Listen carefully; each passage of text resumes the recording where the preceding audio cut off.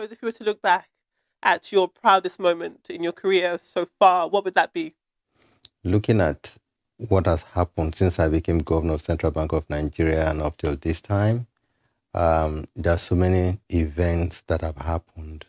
And when I look back and begin to think about what particular event am I going to regard as one of those proud moments, it's usually very difficult. But I think it's always good sometimes to look back and say, what were those periods or what were those events that sounded quite insurmountable? There were like challenges at that time, and you thought, how would you surmount them? And suddenly, when you begin to implement some of the actions, and you see success of those, then you are happy, and they become events that you want to remember for life. I give an example. By 2015, when President Muhammadu Buhari came on board, we had begun to see signs that the economy was going to be facing some challenges. During that time, we found out that 4 main food items, rice, sugar, wheat, and fish, that Nigeria was spending close to about $2.5 billion annually importing those items. And I recall in one of my meetings with Mr. President, and during my briefings normally, and I was briefing him that, look, we're beginning to see signs of some challenges, and the prices of crude was going to come down, and it will adversely impact reserves, and to some extent also impact for the exchange rate. And he was very quick in saying, look, what are the items that we really spend dollars importing into the country? And I told him rice, fish, and all these other items. And he said, look, why should we be importing rice when we can produce rice in the country? For me, that was one that sounded a little bit of a challenge, to some extent insurmountable. But looking back today, the fact that right sometime in November 18, precisely 2015, he said, Governor, we can surmount this challenge of importing rice and begin to produce rice. Let's go to Kebbi State. We went over to Kebbi State and we started our rice program in November 2015. At that time, Nigeria was one of the largest importers of rice from Thailand, from Venezuela, from India. But today, with all the programs that were put in place, particularly the Anchor Bora program, that now straddles about 21 different agricultural products today, I feel happy that Nigeria has become a country that produces and consumes all its rice products. And this is going to continue into very many other products. Like you may have also read, only yesterday, we started our wheat program. For the first time, we started our rain-fed wheat program, and the yields are looking, we have reports that show that the yields will be very good. And I think this is the way, this is one of the areas that I feel I have my very happy moments, because what looked like some challenges, some insurmountable problems became surmountable, and I feel so happy and gratified that this is working. Second, and more recently, is the issue of the digital currency. Digital currency, we've been pursuing a program of financial inclusion, and I know that I had made a commitment that by about this time, the level of financial inclusion in Nigeria should have moved almost close to about 80%. Unfortunately, at this time, we're just still about 65, 66, which is still a few points below the 80%. And we felt that in order to further deepen financial inclusion, that embracing the concept of digital currency through our e-Naira program is something that we needed to. We looked at the whole, we read all the literatures available. We found out that practically no country, even China today, is still in its own test program, is still testing it. And we looked around, we found the only set of countries that have embraced e-Naira or digital currency are in the Bahamas. But yet, we said we wanted to do it. And again, it looked like one tough challenge, because we felt, how could we launch digital currency when major countries, the large economies, have not? Where is the guinea pig that we're supposed to learn from? And we found ourselves saying we would do it. And Another challenge surmounted in the sense that only about 4 weeks ago, we came out very boldly and launched our e-Naira. And this presents Nigeria or positions Nigeria as the first country in Africa and indeed the second country in the world that has launched its own digital currency. So those are some of the things that make me feel happy, and I feel that we have the President Muhammadu Buhari has set excellent legacies that will live even after he leaves office. I'm glad you mentioned the e-Naira. It's definitely something that is a historic moment for Nigeria. And in amongst the early excitement, you can see that there's been a whole lot of subscribers, a whole lot of interest in it. There's also been criticisms, and I'd imagine that the consensus among the criticism is that Nigeria already has digital money products that already exist. So in your opinion, how is the e-Naira different or even better to what already exists? See, I remain excited by the fact that, I repeat, Nigeria is the first country in Africa to launch its digital currency and the second in the world to launch its digital currency. No doubt, when you have a product of this nature, even where people feel that, look, Nigeria is the guinea pig and we have achieved it, I feel happy about it. Let's not forget that our e-Naira digital currency is sitting on a first-class payment system infrastructure, which stands among some of the best payment systems in the world today. Okay? Now, if people criticize from standpoint of the fact that, oh, there are other payment systems, the important thing is this: we need to make available to people an array of payment system products that makes life good and comfortable for people.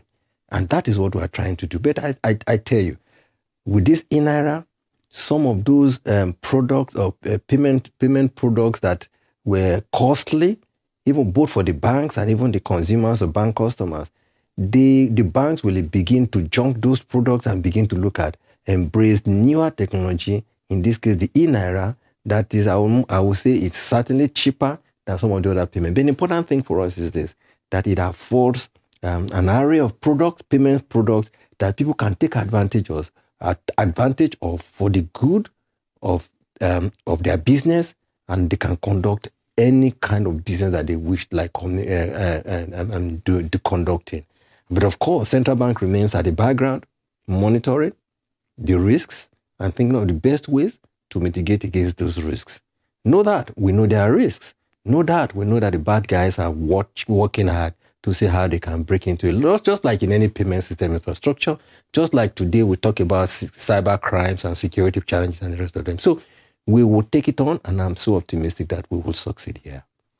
Early on in the year, you made it known your reservations when it comes to cryptocurrencies, the fact that, in your terms, it makes it very easy for criminals to be undiscoverable, and it leaves many Nigerians vulnerable to attacks.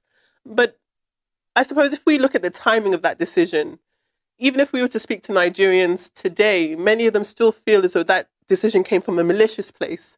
It's no secret that cryptocurrencies played a significant role in the NSAS protests of late last year. And some people would believe that your decision seeks to hurt the financial technological space in Nigeria more than it seeks to help it, as a direct result of perhaps your personal reservations to the NSAS movement. Would you say that that's true? No, that's very incorrect. Because if you, like you said, the NSAS issues came up October 2020. And we came up the issue about saying that we will not make our banking and payment system space available to those who are involved in cryptocurrency business, or those who are both those who have the platform or those exchanges, or even those who want to conduct them, because we feel that a substantial portion or percentage of the transactions happening there are illegal transactions. You look at it this way: what is there to hide? Why is it encrypted? Why are the transactions so hidden that if I conduct a transaction and a regulator says he wants to see the nature of the transaction, or security agency, they want to see the nature of the transaction, those cannot be encrypted for people to know what happened. It means there's some high level of illegality that is associated with it. NSAS has nothing to do with it. NSAS, of course, people contributed money, and it turned out that some people used their cryptocurrencies or bitcoins to contribute to NSAS. That has nothing to do with it. They were only saying that cryptocurrency is a product that is embedded in some high level of illegality, and you would imagine that even after we made a pronouncement, practically, in fact, I've not seen, if at all, not more than 1 or 2 countries in the entire universe that have supported cryptocurrency. And those countries that have supported cryptocurrency have received serious backlash, because it means that at the background of the transactions, that those countries are supporting some kind of level of illegal transactions happening through cryptocurrencies. You will not find in the group of those who are looking at cryptocurrency, or central banks looking at cryptocurrency, you will not find developed economies. You will not find economies where high level of payment standards are put in place, where people want to see what is happening, where government, money, who are after money launderers. You will not find central banks in those climes supporting cryptocurrency. And that is the reason we say, and we have no regrets about it, our decision to say we will not allow those who are dealing in cryptocurrency exchanges or dealing in those transactions, we will not allow them have access to our banking and payment system infrastructure. We are going to follow it to the letter. We will not allow it to happen. It is clear that you care about Nigeria, that you love this country. Every time we see you, you've got the Nigerian green tie on. So I know it obviously has a very special feeling towards you. Off the back of that, people would say that you have in recent years, you've become hyper visible, that we see the CBN governor before we see the Minister of Finance. What do you say to that? The fact that you seem to be everywhere and talking about everything? No, well, I think the truth is this. It's not about looking at who is available, who is anywhere or everywhere. For me, it's an opportunity for me to provide service, to serve my country. And the passion that I've given about 27 years of my career to the private sector. And here was I called upon to come and serve, and in fact given an opportunity for a 10-year, I use the word tenure. I feel that the country, I owe my country a lot. I was born, I grew up in Nigeria, I carry a green passport. And when I see what the country has metamorphosed from where I was even a youth to where I am today at my over 60 years, I begin to say, where are we? Where are we going? Listen, Adefemi, I saw this country when Nigeria was good. I was born in Mercy Hospital in Lagos. We grew up, even when we go to hospitals, our hospitals will be some of the best hospitals even in Lagos compared to hospitals in any part of the world. I went to school in Lagos. After that, I went to Nsukka to University of Nigeria. We were buying our meals at the university for 50 kobo. 50 kobo. We look forward to going to our refectory every Sunday, where on your plate, you are fed with jollof rice and half a chicken with 50 kobo. You take juice, you do anything. And I'm looking at then and comparing it with now. And I'm saying, what has gone wrong? This is where my passion is coming out from. Saying, listen, what role can I play?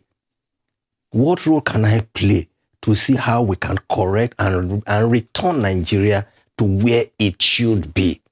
That is what, let's not forget, Nigeria is a country of over 200 million people. Nigeria is the largest economy in the world. But yet, we see some of the things we see. Education, health, or infrastructure, some of them are not in the state that we're happy about. And so when you see me saying, I want to intervene in education, I want to intervene in agriculture, I want to intervene in power, it's all born out of a passion to say, what can I do to return Nigeria to what I grew up to see Nigeria to be? Not because I'm trying to compete for space with anybody. What can I do to return Nigeria's lost glory? Understood. If we look at Nigeria, of course, being the biggest economy on this on the African continent, and we look at the challenges that have stifled its reaching its potential, I'd imagine that one of the first things that jumps up is definitely the COVID-19 pandemic. So it's sort of compounded issues that were already existing. If we look at the pandemic itself and how it shone a light on Nigeria and Nigerian spending habits, are there any lessons to be learned? Perhaps if we look at medical tourism, for example, the coming of the pandemic meant that people, even if you had the means, you couldn't leave the country. And I suppose it raises a twofold question, whether or not the landscape in this country services people to the level of quality that they want, and whether or not that is an important aspect of what you seek to do with the time that you have left in this position. So if we were to look at the COVID-19 pandemic and how it's affected the Nigerian economy, what lessons, if any, do you think have been learned? Again, I talked about what I grew up to know about Nigeria's health system and what the Nigerian health system looks like today. At a point, as a young credit analyst, we were funding pharmaceutical companies that would produce even ethical drugs. Okay, but it got to a point where even Nigeria was importing everything and anything about ethical drugs from different parts of the world. Right? Now, Nigeria, I repeat, and pardon that I have to keep repeating my past, right? Nigerian medical, even our medical schools, used to be some of the best in the world. People were coming from different parts of Africa, even different parts of the world, to come and study at the University of Ibadan in the medical school. People were coming to Nsukka Medical School. People were coming to University of Lagos Medical School. But today, up to now, what we find is that people even graduate from Nigerian Medical School, they want to go abroad to practice. We've lost people. At that, even our medical systems are not again in the state that we would think it should be today. So many things have gone wrong. Now came COVID-19. COVID-19 became a very serious health fatality for the global community. And here we were. Even if you are the richest man that could afford to go and pay for any type of medical attention that you wanted to, all countries were locked down. And so you couldn't. And indeed, and I can tell you, Nigeria lost very, very prominent people because they couldn't, even though they could afford to go abroad to pay for medical services, they just couldn't leave the shores of the country for medical attention. So what does that mean? That we must do something to ensure that we improve on our medical facilities in the country. And that is the reason I'm also at the forefront saying, if we have people, credible people, who want to go into the business of setting up health centers, pharmaceutical centers, why shouldn't we assist them? Why shouldn't we make it possible for them to access long-term loan at single-digit interest rates for them to go into this business? Any businessman you talk to about cost of finance before now will say, look, the only problem he has is that he wants to do business, but the cost of finance is high because banks were lending money at, that is, if they can find the long-term finance, they were lending money at 30%. And the businessman, even in this case medical, will tell you there's no how he's going to be able to service his loan at 30%. And that's why I came up and I said, listen, at my time, it must be possible for people who want to go into setting up medical facilities or pharmaceutical facilities, or you want to go into agriculture, or you want to go into manufacturing, you must be able to raise finance, long-term finance. And here I'm saying 10 years finance with 2 years moratorium at single-digit interest rate, so that you can, after taking the finance, you can now focus on your business of manufacturing, whether it's in medicine, whether it's in agriculture, whether it's in pharmaceuticals. That's what we seek to do, and that's what this country needs. Because once you make finance available, you have really unlocked some of the challenges that people normally will face in setting up a credible and profitable business. Nobody wants to go into business and not make profit. That cost of financing is something that we felt we should deal with, and I'm happy today that we are dealing with it. Let's take a side step and cast our minds back to CACOVID, the Coalition Against COVID-19. That private sector group of people was definitely, from the outset, the idea was wonderful. The organized private sector coming together to help people who couldn't help themselves during this this healthcare emergency. When you look at CACOVID, I remember when we first met, actually the first time we spoke, it was on the grounds of the healthcare center that you wanted to build in Yaba. And you made it clear that every single naira that was donated would be accounted for. When you cast your mind back to then and, to this moment of us speaking here, do you think that CACOVID served the purpose it was going to do? If we look at palliatives, I'm sure you saw those videos of CACOVID handing over food to government and then them being hoarded. You would have seen that the healthcare center in Yaba went over budget, took far longer time for it to be built. I understand that the theory behind it was wonderful, but are you proud of the practice? Are you proud of what was created thereafter? Let me tell you this. CACOVID is an initiative, a brilliant initiative of members of the private sector and the central bank and the bankers committee, and remains so because indeed during the period of COVID, at the ground zero, what you can call ground zero of the COVID, when countries were locked down, we set up CACOVID.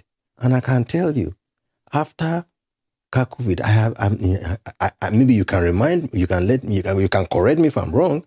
There's no country in the world where we saw private sector people coming together to say, listen, we must do something to help our weak people. We must do something to provide facilities where people who are affected by COVID-19 can get treated, right? No part of the world was this one. So no regrets, and CACOVID remains and will continue to remain a very potent force where private sector people can come together to support initiatives of government to help the people. So no regrets about it. Now, what did it do? CACOVID was able to raise almost about 40 billion naira. Close to almost about 18 to 19 billion of that was used to build isolation centers in Yaba and in 36 states of the country, including FCT 37, right? We are happy that we did it, and the role or the objective for which it was set up, that was done, was achieved. Now, we also came out and said, look, listen, some people are, because of lockdown, some people are at home.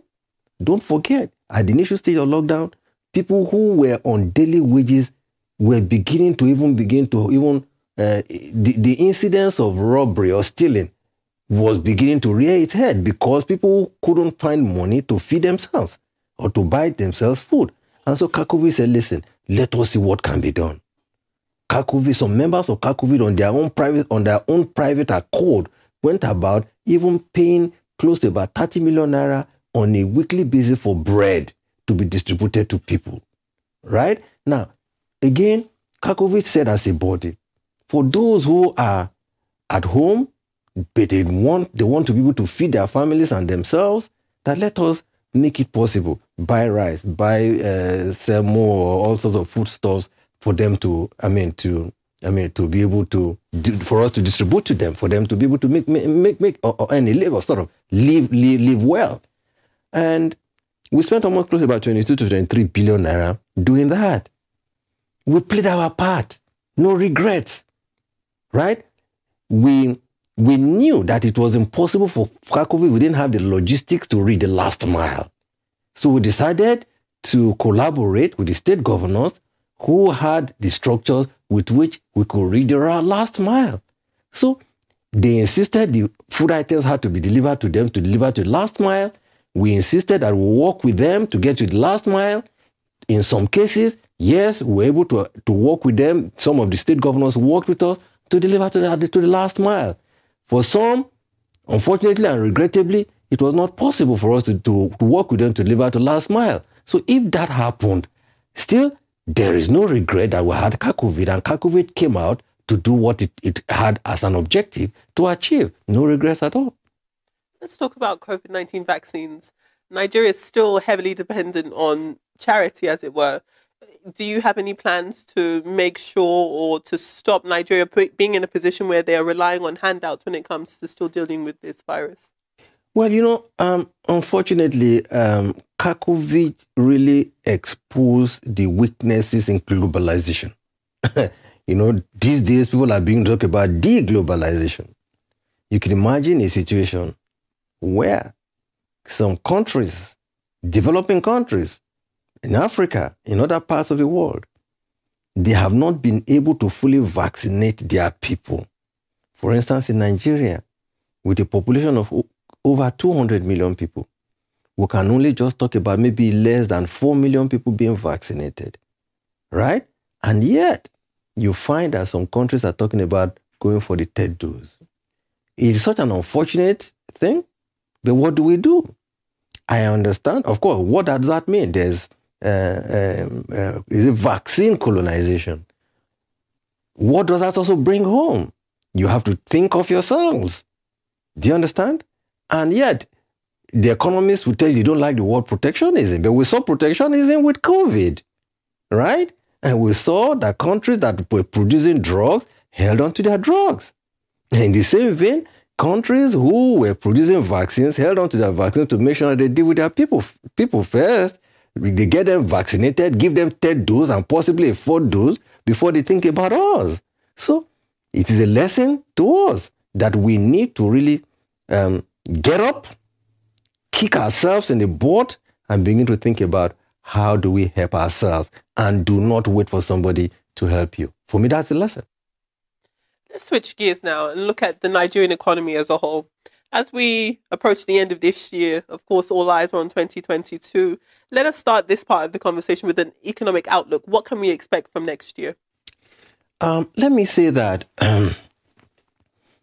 if we look at the pre-COVID era, a few years before the COVID, or after the 2016-2017 recession, the Nigerian economy had started to move up. The macroeconomic variables were looking very, very good. Growth was going, GDP was going up to the extent that we closed 2019 at 2.55. We began 2020 first quarter at 1.87. But of course, COVID came on. Before COVID came on, reserves were looking good.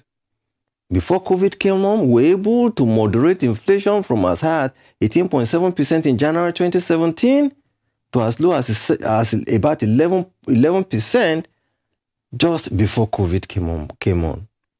COVID came on, and all the macroeconomic variables began to look south again. We took a number of actions, intervening policy actions. We have been able to recover ourselves. Growth now looking good. We are managing to see how to moderate inflation. Luckily, results look good today. Luckily, we are beginning to see that there are high volumes, daily volumes on the I&E window, which is the dominant market for foreign exchange in Nigeria. I think things are looking good. And that is the reason that we in the Central Bank of Nigeria are projecting close to almost about 2.6% for close of 2021.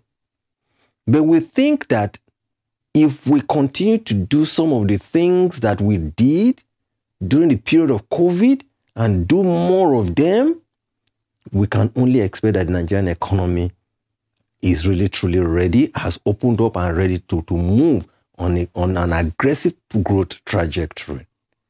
If there are some of those bad things we're doing that we stopped, then we need to stop them and just continue to do what is right.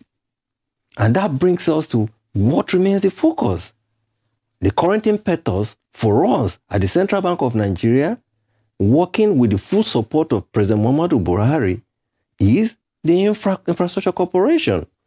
I feel gratified anytime he talks about the vision behind the Infrastructure Corporation, because funding or resolving the infrastructural deficit problem we have in Nigeria is a big issue.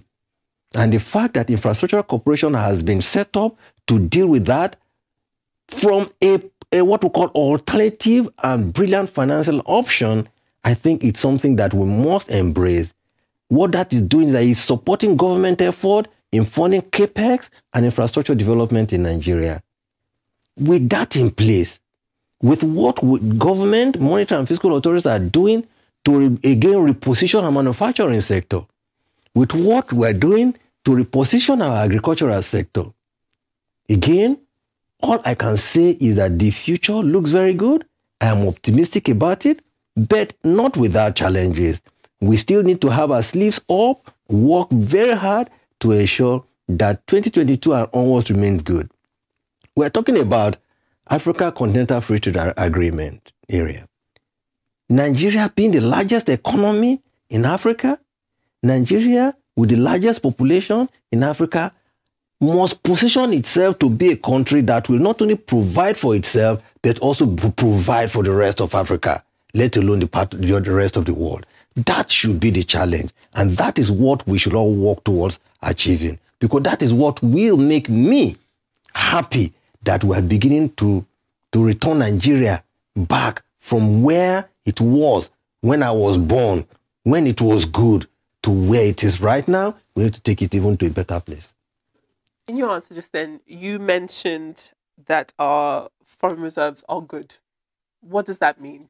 And I ask because you're well aware of the decisions to suspend the relationship the central bank had with Bureau de change operators and the effect that's had on people, on the inflation rate.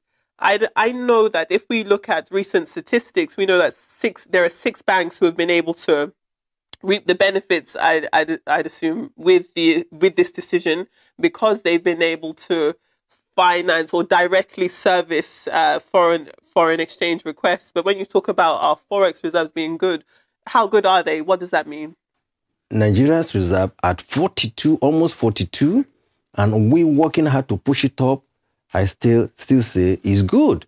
Because even if we compare our reserves with South Africa, yes, at about 50 to 57 or something, or to Egypt, that is even 40, and people tell us, oh, look at what Egypt is doing, or look at what South Africa is doing. And I think if we're looking at that on a peer analysis, I think we're not doing badly, and that is why I say that our reserve levels are good. Let's dig a little deeper into, I guess, in the macroeconomic side of this conversation. You're well aware of the recent comments from the Vice President, Yemi Osinbajo, and concerns he may have had. Can you give us a bit more of an insight into how the Monetary Policy Committee are working with, or if they're working well with, the fiscal policy? How does that relationship look like? How is that working? Well, and I'm sure if you ask the finance minister, or you ask, finance minister, that we I will use the word we're always in contact with, she would tell you that there are no issues about the relationship between the monetary and fiscal authorities. And when people come up and say, oh, there is no synergy, again, I wonder where that is coming from. However, let me say this. When COVID hit, Mr. President tasked the finance minister and I to work together to bring out some immediate response.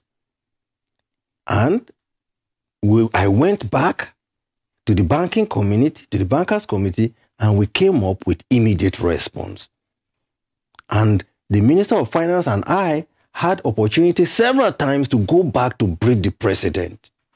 So it's left for you to respond whether there is collaboration between monetary and fiscal authorities there. Second, after that, the president said that we should establish the Economic Sustainability Program group chaired by the vice president. The central bank played an active part in the development of that program, to the extent that the fiscal authorities were only meant to contribute 500 billion, and the monetary authorities were left to provide almost about 1.5 trillion naira. Please let me correct this. not as grants, but as loans to support people who were impacted by COVID-19 so they can get their business back. And I can tell you this, in 2020 alone, between 2020 and now, our data shows that we have disbursed close to at least 2 trillion naira, almost 3 trillion naira in loans to households, to micro, small and medium enterprises, to our smallholder farmers, to our pharmaceuticals and health institutions, to some of our large agricultural companies that want to get back again onto business, to manufacturing companies who are accessing long-term 10 years loan with 2 years moratorium at single-digit rate. So when I have the data that shows that we are playing our part from the monetary side to support the program of government under the ESP. But if what people expect is that the central bank or monetary authority should hand the money over and give it to the fiscal, unfortunately, that is not the way it works. It's meant to be a loan, right? It's not meant to be delivered to any particular group in the fiscal to begin to share. It is meant to be a loan, and let's not forget, it was also an ingenuity on the part of central bank that we are saying that these are funds that are sequestered. This is not central bank money. This is not federal government money. These are funds sequestered from the cash reserve deposit of banks, which had to also go back through the banks to those that were lending monies to at 5% for 10 years with 2 years moratorium. So I think we're playing our part.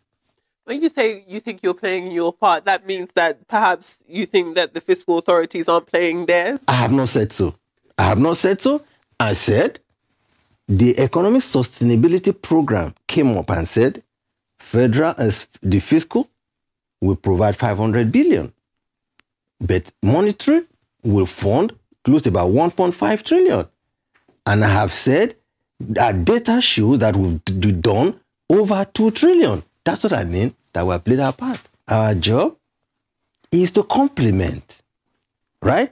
And I believe we're doing some good job. And that is why at every opportunity when we hold our monetary policy committee meetings, we've always taken the pain to read out what we have done to complement the efforts of the fiscal. And the data is there. And as long as I'm governor of the Central Bank of Nigeria, we will continue to make this data available to Nigerians.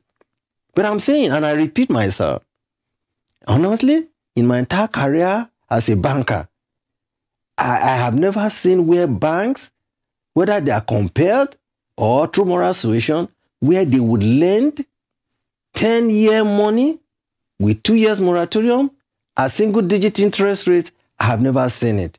And I'm just praying, even after I've left CBN, that this will continue.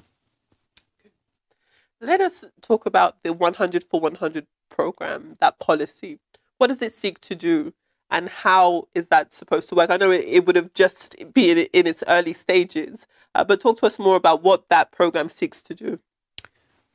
Again, the 100 for 100 program is another program that came up out of the need to say that we must support, we must do everything to create employment for our people, right? And that's why if you read the framework, we said employment must be, we must see measurable level of employment that will be provided by that project. There have to be new projects. There have to be projects where even the central bank will do everything possible to provide foreign exchange to import plants and machinery. And there have to be projects where by the time the plant or machineries are set up, raw material content, import content of raw material will be near zero, right? So that we can begin to turn our eyes at our own available local raw materials rather than importing them. So as long as we find them, so those are some of the issues around that we felt it is meant, again, to complement what Mr. President said, that we had to create 10 million jobs in 10 years. That is something that we are saying we need to work towards. And it will help to reduce the level of unemployment. It will make credit available at cheap rates, and it will make credit available for a long tenure. You also mentioned that in terms of the prerequisites, at least 80% of the employees within these new companies, entities would have to be Nigerian. Again, what is the central bank going to do to make sure that these companies actually meet those requirements and not just, I guess, come towards you with their hands open and then go ahead and turn their backs around on those promises once they've gotten the support that they're looking for? We know that people would like to play some games about it. But I can assure you that central bank has the resources to monitor.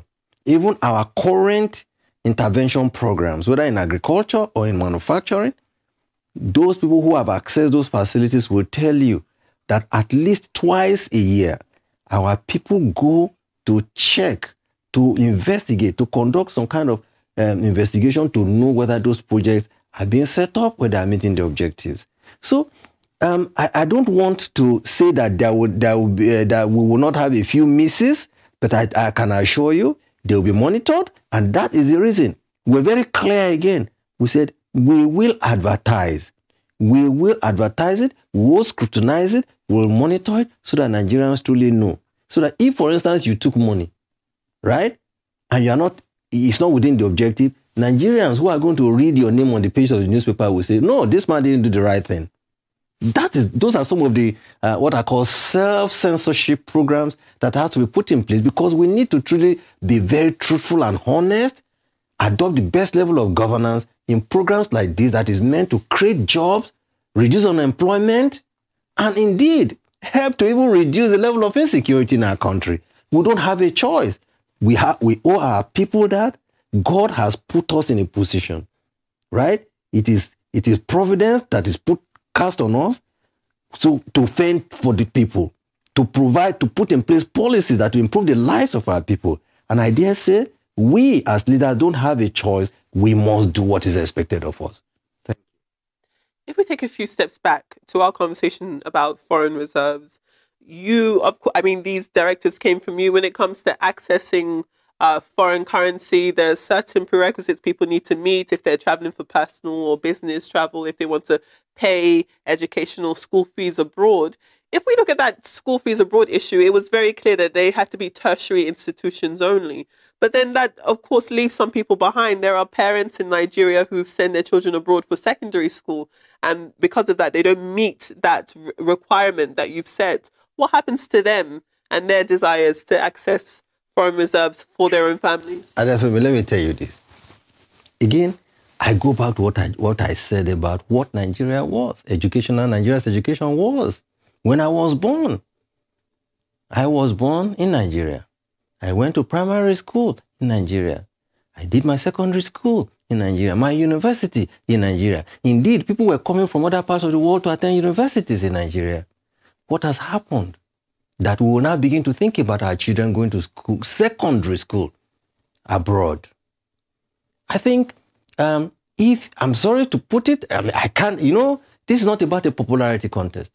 It's about the fact that if you can afford it, good for you. But I wish I had the opportunity. I think what we should be doing is to improve our educational standards, our educational institutions, so that people can go to secondary school in Nigeria. And when we begin to achieve that, right, then I will begin to think that Nigeria is coming back to the Nigeria of my birth.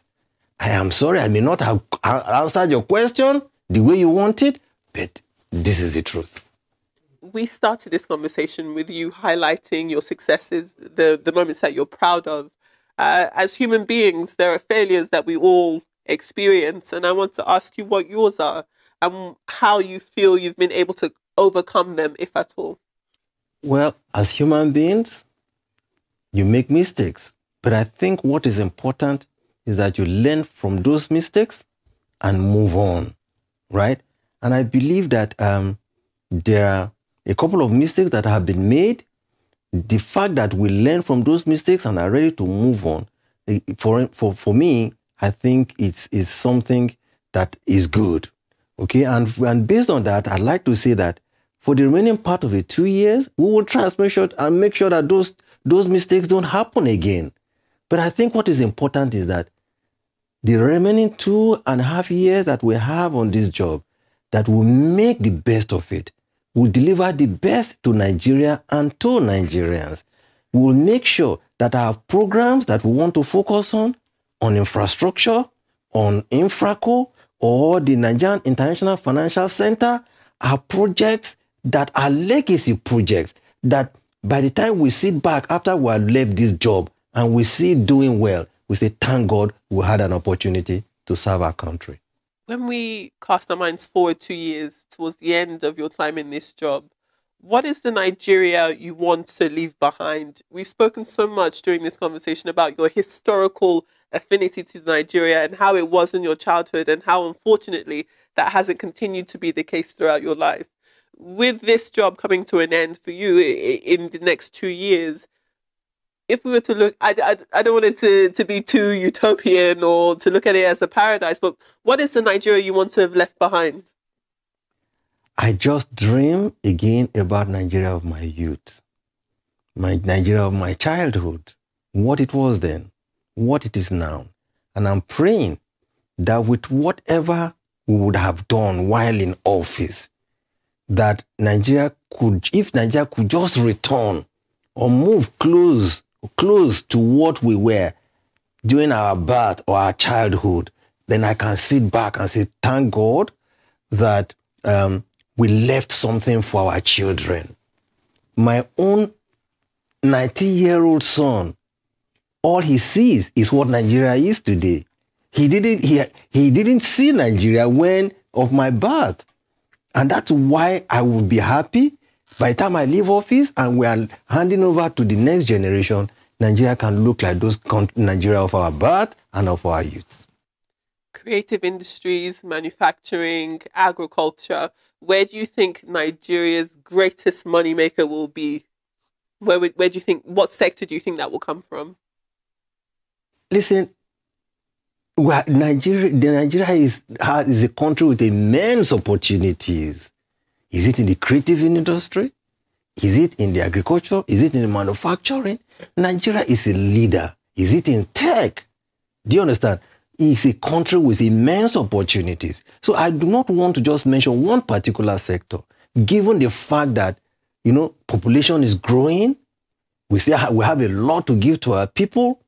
All I can say is that it is time for Nigeria to stop relying on a country or economy dependent on oil. We must diversify the economy into the non-oil sectors of our economy. We must deepen our economy so that we can truly position ourselves as a country that is self-sufficient. Self-sufficiency has to do with what we talk about in economics of import substitution industrialization. Produce to feed yourself. Then you begin to talk about produce, feed yourself, and then export. That would be a country that I dream about. And I pray that this happens in our lifetime. When we look back at your 100 for 100 program, the policy, what do you expect the outcomes to be? What can we expect the outcomes will be? The basic, we seek that through this 100 for 100 program, we can create employment for our people. With this 100 for 100 program, we can have a situation where instead of importing items, you can produce them in the country and stop exporting our jobs. Let's create jobs for our people. Let's grow our country. Nigeria is one of the very few in the world where we are not self-sufficiency in almost everything, and we must turn this situation around. When we look at the support given by the Central Bank of Nigeria to different institutions when it came to dealing with the COVID-19 pandemic, there were, of course, SMEs, MSMEs. What type of support did you give them, and have those investments, have those loans come good? Okay, now, like we said, during the period of COVID, people were impacted. Their livelihoods were badly impacted. So we looked at households. We looked at micro, small, and medium enterprise businesses. And we said, what do they need to start livelihood again, to begin to earn a livelihood? Some we gave, through our intervention, 500,000, some 750,000. Some of the highest was about 1 million to 1.5 million. And so far, we've disbursed almost close to about 300 billion of that to slightly over 1 million of them. And let me tell you, when you talk about its impact, what we sought to achieve with that is to catalyze consumption and investment expenditure. If you understand the formula of GDP, it's consumption plus investment plus government expenditure plus export minus imports, right? And if you look at that computation, consumption and investment expenditure will constitute close to almost about 60% of that computation for you to really see the impact. So I can say that from what we've done, right, impacting households, small and medium enterprises, this was, and indeed, I would say one of those primary factors responsible for turning Nigeria's recession after 2 quarters of recession into positive output. And I think we're happy that this is happening. If I have my way, we would continue. 2023, without a doubt, is going to be a momentous year for many reasons, but definitely because of the presidential election. I want to ask you, who do you think will be the person to take Nigeria to the next level? Who do you think the person will be? What qualities would that person need to have to allow Nigeria to finally reach its potential? Who do you think that person should be? Well, thank you very much. I like the use of the word momentous. Indeed, I will agree with you. It is going to be a momentous time for Nigeria. However, I am a banker. I am not a politician. I am a technocrat. But I think Nigerians are smart enough to think about the best persons that is good. But I would just like to be allowed to focus on the remaining 2 to 2.5 years of how to deliver a good monetary policy, right? And a good economy with my team that I'm very grateful to. I think once we're able to do that, I'll be happy.